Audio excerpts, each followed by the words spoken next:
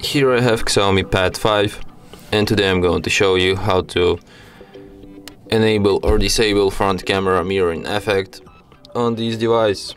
So firstly, let's open camera, then tap here, go to its settings, and here you have to find an option. Firstly we have to switch to the front camera, and then tap here, go to settings, and here we have mirror front camera,